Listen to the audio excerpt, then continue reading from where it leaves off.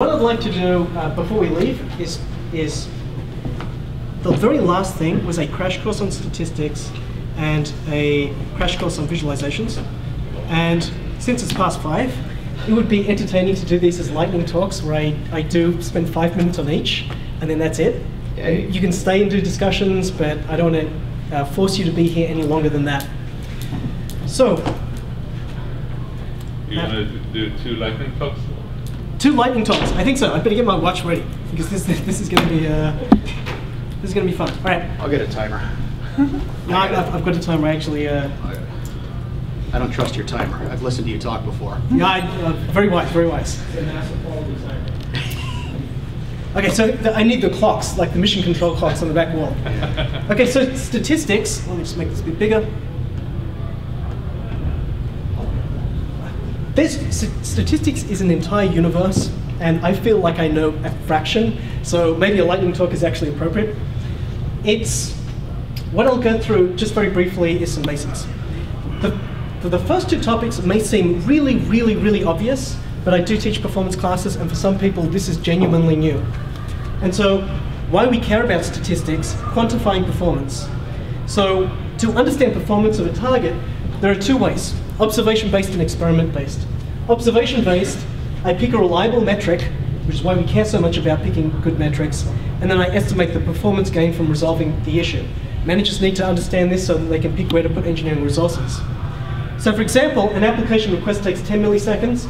Of that, 9 milliseconds is synchronous disk I/O. If I configure to use a cache and eliminate it, I can basically make things go 9x gain or 10 times faster. Very simple math that we should all be able to do.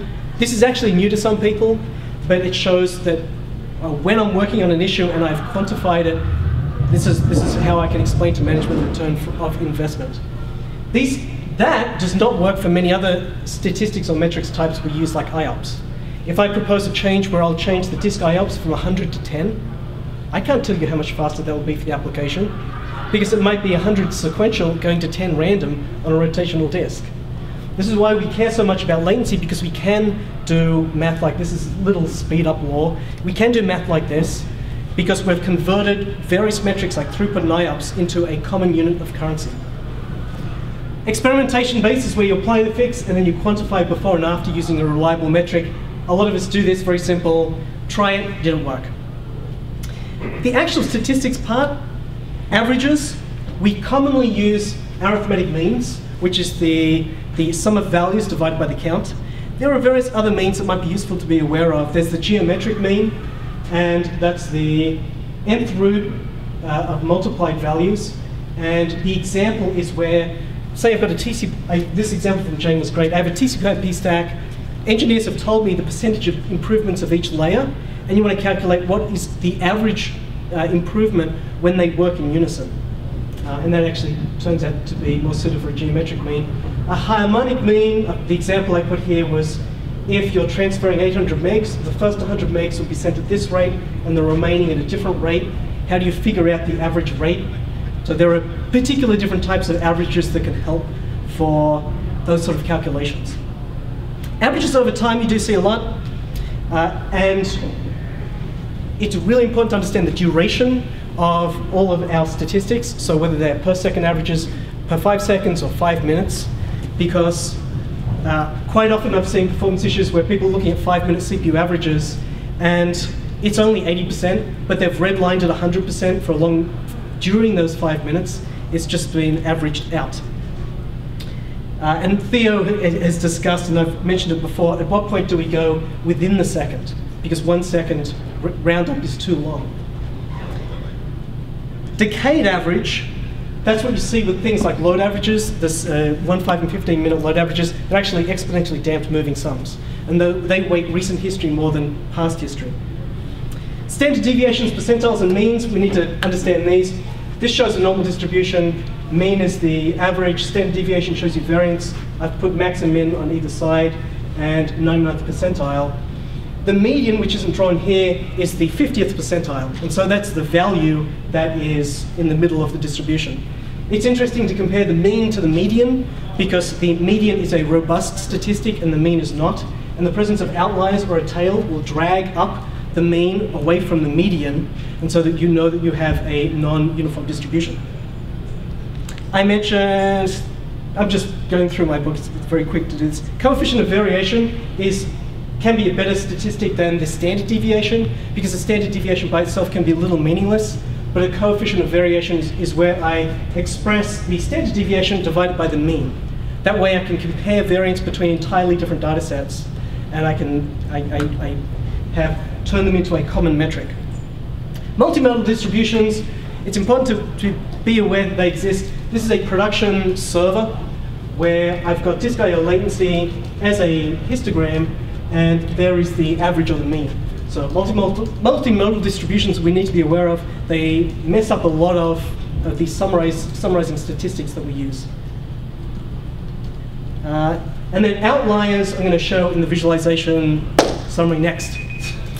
Visualizations! So, I'm going to have a sip of water.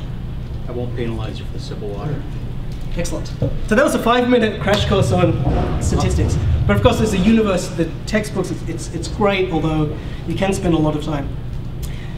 To give you a crash course on visualizations, I'll just go through this. This is visualizing device utilization. I've already moaned about it more than once today, where I don't like average CPU utilization as an average across multiple CPUs because it can hide imbalance. And to demonstrate it, I took a server, and this is MPStat, so I can see multiple CPUs and then the utilization per server, and then I'm just colorizing the text output. That's actually 300 servers. But I explored different ways to look at this data set, including wireframe models, which are kind of interesting, but I wouldn't actually pick that as my first priority yet. It was good to experiment with. What I want to get to is line graphs. So this is one server, 60 seconds, and doing each individual of the 16 CPUs. And that is not very useful. And it doesn't scale, and Kasky's already said this, we have problems of scale. There's a busier server. Here's a server that's mostly idle.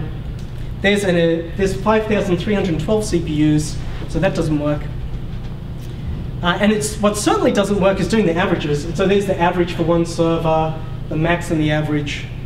Max can tell me that I have one CPU at 100%, but if I'm doing this for an entire data center, the max is going to be 100% all the time. It would be pretty boring. If I did the average for an entire data center, it would be like, depending on your data center, maybe 15% all the time, which would be pretty boring. Ternary plots and then heat maps. So with a heat map for device utilization, we've quickly looked at some latency heat maps, and Theo had some examples in Sakonis. I think all devices should be done as a heat map as well, where on the y-axis we have utilization from 0 to 100%. That's the passage of time. The number of components you have at that utilization level is the darker the color. And so I can see this is actually 5,000 CPUs, and it has scaled, it's fine. Most of my CPUs are down here, they're idle. And then I've got a line at the top at 100%. So some CPUs have maxed out. And I'm using, so I first put the heat maps into a Sun product a long time ago, and we've now been putting them into many different products. It's heat maps for device utilization, latency, and also sub-second offset. Sub-second offset. That's one I didn't load up. Sub-second offset heat map, I mentioned in the statistics talk that I just gave you, that we don't know when within a second is too long. And so with a sub-second offset heat map, we don't know if rounding up to 1 second is too coarse. With a sub-second offset heat map, what I'm doing is, for each second, I'm painting a stripe like a raster. This is showing CPUs that are online and active for a server. And I can see that, it actually wrapped here, CPUs went completely offline for 800 milliseconds. If this was a line graph, I would see a dip, and it would hide the fact that for a duration, all CPUs had stopped. So that's what it's doing. The y-axis is the offset within the second. And there was a different application that was running, and that was the shoe that fits, which showed that that application blocked the earlier application. So another type of heat map, it's called sub-second offset heat map. This is what I'm using to go within a second and see patterns and activity that are changing. And then the other visualizations, I came up with this thing called frequency trails so that I can show a lot of data at once. And I did a couple of, it's basically a distribution plot where I individually point out where the outliers are. And I have various production servers where I show how common you have outliers in data. And very, very common. The neat thing about this visualization is I can share what's happening on our production servers just by showing you a few pings, which have like 200 servers on each. So you can check out my posts on outliers. And I did something similar for multimodal distributions, and showing the distributions and where the mean is. This is showing distributions, outliers, the mean is in the middle, they're centered.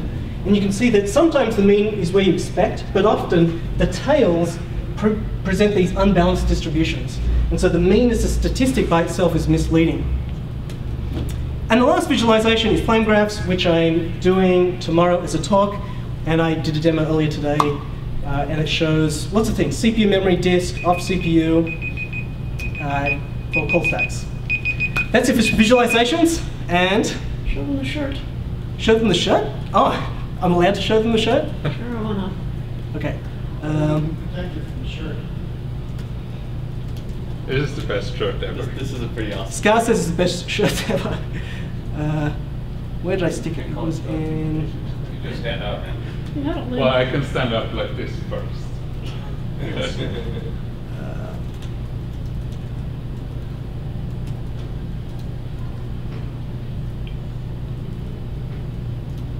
Is this one. So Deirdre's having this shirt made.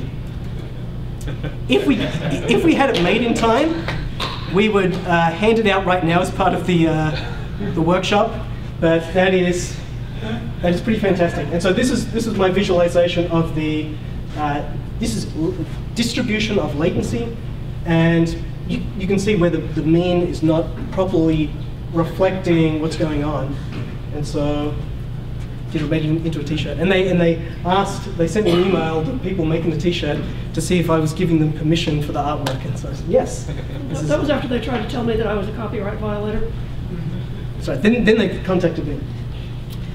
That's it for visualizations. That's just a very quick recap. But tomorrow, Thursday, I'm giving a talk on flame graphs, so you get to see that in more detail if you show up. Caskie's giving a talk tomorrow, Wednesday, and I mentioned a couple of other talks. Theo's talking on Thursday at 2:45 p.m., I think, or thereabouts. And Hillary's giving the... Are you really on Thursday? Yeah, aren't you? Wednesday. Sorry, Wednesday. Yeah. Sorry, looking at one thing. Now you're Wednesday. But you left out me. Oh, Deirdre's giving a talk. When are you giving a talk? I'm on the Women in Advanced Computing panel on Thursday. Mine, I think it's 2 to 3. Is that right? WIAC.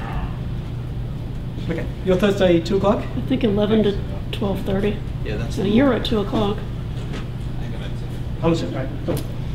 That's it. Thank you very much for showing up and participating. One of the outcomes, I should get something on GitHub. Thanks to Scar and Orion for helping organize it. Caskie, Theo. I came here, I want to get feedback on my model, and you guys got a preview of it. So I'll say what I'm going to say tomorrow in my talk, is that tonight I'll be in the pub here around 8 p.m. looking for people to, tell me what's wrong with